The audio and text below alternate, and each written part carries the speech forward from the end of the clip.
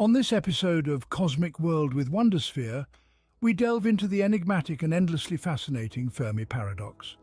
Join us as we journey through the cosmos in search of answers to one of the most perplexing questions in astrophysics. Where is everybody?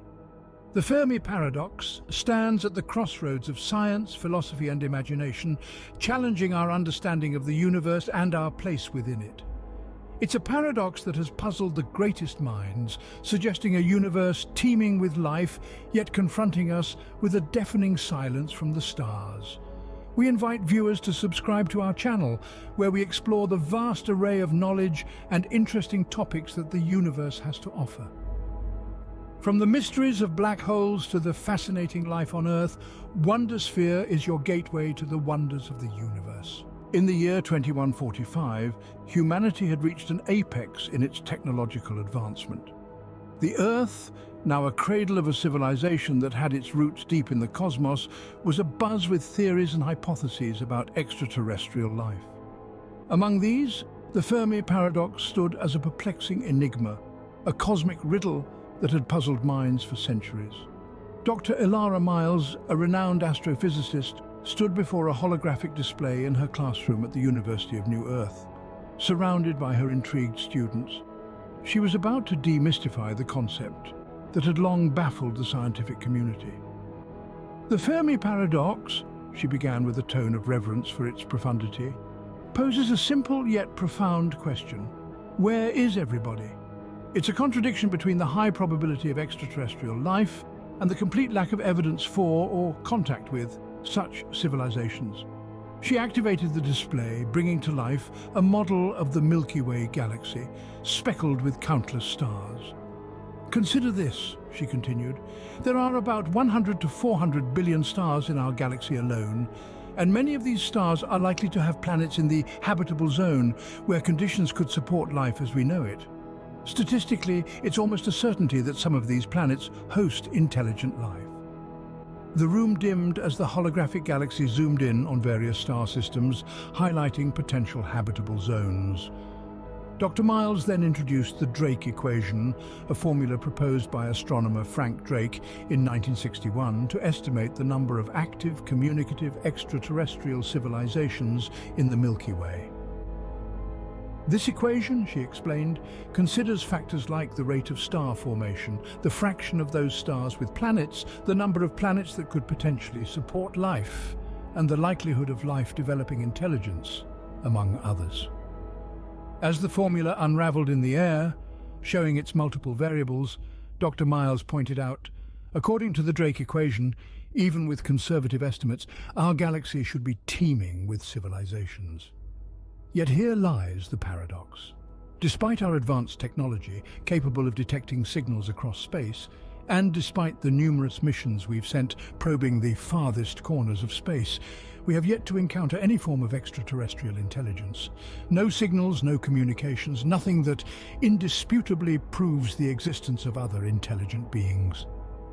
The students looked on, absorbed in thought, as the galaxy model shifted, now showing Earth's exploratory missions, the radio signals sent out into the void, and the vast unresponsive expanse of space. So, we are faced with a dilemma, Dr. Miles concluded. Either our understanding of life in the universe is fundamentally flawed, or there are factors and forces at play that prevent the rise of civilizations, or at least their persistence and ability to communicate across the stars. The Fermi Paradox thus stood as an unanswered question, an open invitation for the students before her, and for humanity as a whole to explore, discover, and perhaps one day unravel the mystery of the silent cosmos. The narrative shifted when a breakthrough occurred. The Deep Space Network, an array of massive radio telescopes, received a mysterious signal originating from the Cygnus constellation. The signal, a series of irregular, non-random pulses, sparked a global frenzy. Dr. Miles and her team were summoned to analyze it. After weeks of intense scrutiny, they concluded that the signal was not only artificial, but distinctly patterned in a way that suggested intelligence. It defied all known natural cosmic phenomena. Humanity stood on the brink of answering the great question posed by the Fermi Paradox. The groundbreaking discovery of the signal from Cygnus ignited a flurry of activity and anticipation across Earth. This led to the ambitious and historic launch of the starship Odyssey. Engineered with the pinnacle of human innovation, including the latest hyperdrive technology capable of reaching speeds previously thought impossible, the Odyssey was a marvel of science and engineering. Its mission was monumental: to traverse the vast expanse of space to the source of the signal in the Cygnus constellation, a journey that, even with such advanced technology, would take several years. Aboard the Odyssey, a diverse and carefully selected crew of the finest minds and bravest souls prepared for what could be humanity's most significant voyage. This crew comprised top scientists specializing in various fields such as astrophysics, astrobiology, and xenolinguistics, along with a team of skilled engineers responsible for maintaining the state-of-the-art systems of the Odyssey. Additionally, a group of diplomats and cultural experts were included, trained for the delicate task of first contact and interstellar diplomacy should it become necessary. Dr. Ilara Miles, leading the scientific team, often found herself lost in thought as she gazed out into the star-studded void from the observation deck. The possibilities that lay before them were as vast as the universe itself. She wondered about the civilization that sent the signal. Were they still out there, waiting to be discovered? Or would the crew of the Odyssey find only relics of a long-lost civilization, whispers of a once great society? The significance of their mission weighed heavily on her mind. This journey had the potential to not only redefine humanity's understanding of its place in the universe, but also to answer some of the most profound questions that had ever been asked. Are we alone in the universe? What paths have other civilizations walked, and what can we learn from them? The implications of first contact would be far-reaching, potentially altering the course of human history. As the Odyssey hurtled through space, the crew busied themselves with preparations. Scientists calibrated their instruments, ready to analyze any data they might encounter. Engineers ran diagnostics on the ship's systems, ensuring their readiness for whatever challenges lay ahead. As the Odyssey neared its destination, the crew's excitement and anxiety grew. They were about to embark on a journey into the unknown, standing on the precipice of a new era in human history. The answers they sought lay in the heart of Cygnus, hidden among the stars that had silently watched over Earth for eons. The journey of the Odyssey was more than a mission. It was a voyage of discovery, hope, and the unquenchable human spirit's quest for knowledge. As the Odyssey approached the coordinates of the mysterious signal, the tension and excitement among the crew were palpable. They were on the cusp of a discovery that could change everything humanity knew about the universe and its inhabitants. The ship's advanced sensors and imaging systems were trained on their destination, ready to unveil the secrets of the Cygnus constellation. However, as they drew closer, the scene that unfolded before them was not of a thriving alien metropolis, but of a hauntingly silent expanse.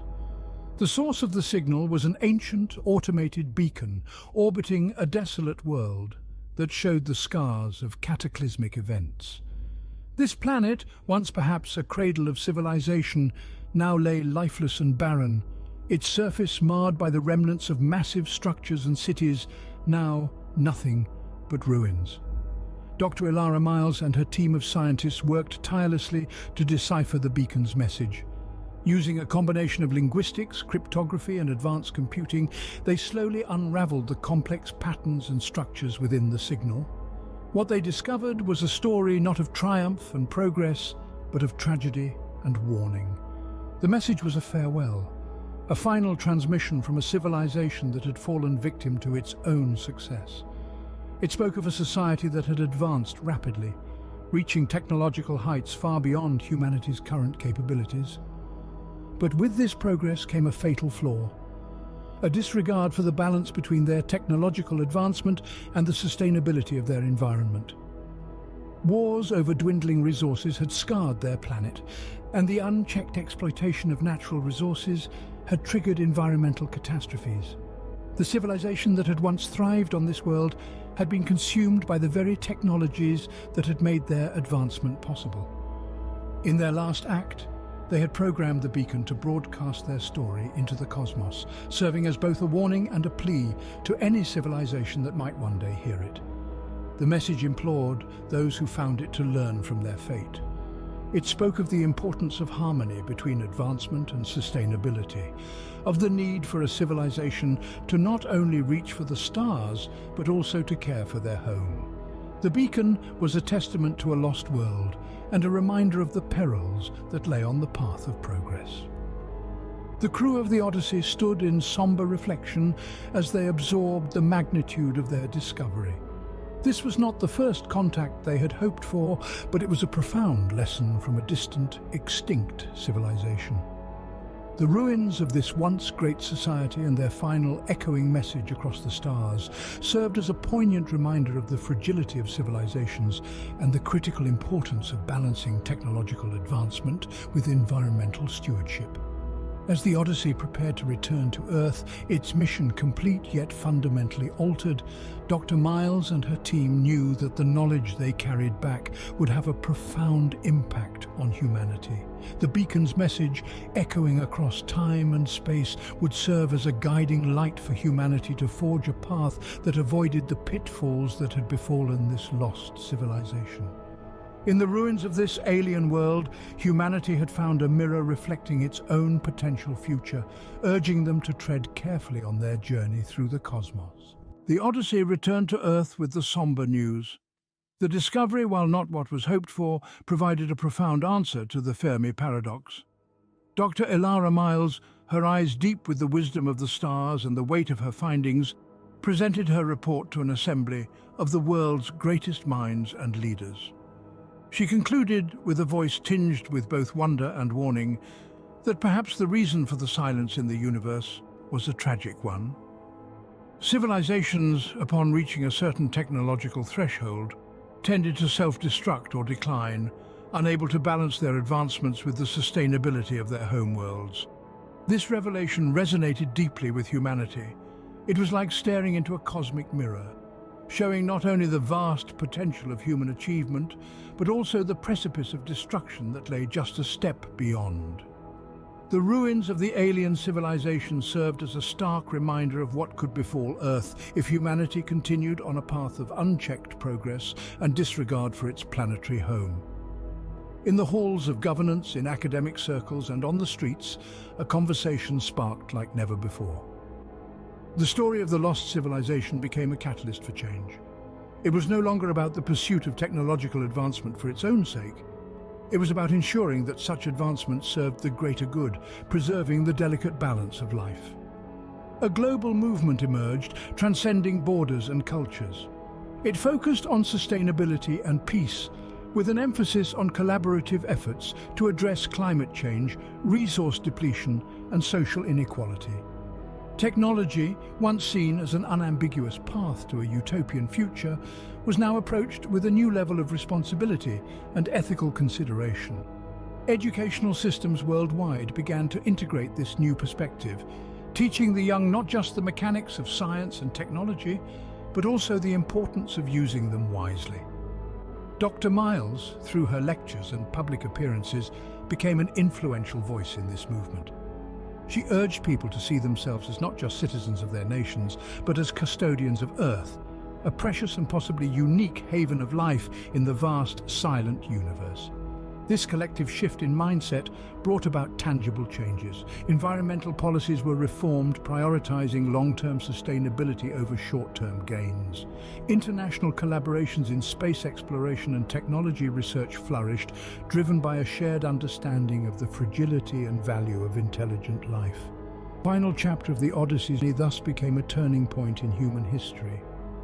The echo of a long-dead civilization reaching across light years and millennia did not foreshadow humanity's own fate. Instead, it served as a powerful reminder and a guiding light. In the end, the Fermi Paradox was not just about finding others in the universe, it was a mirror showing humanity its potential and its peril. It was a question that, once asked, demanded not just an answer, but action. As Dr. Miles often reflected, in the silence of the cosmos, we found our voice and our purpose. Our legacy will not be one of silence, but of a civilization that listened, learned, and lived.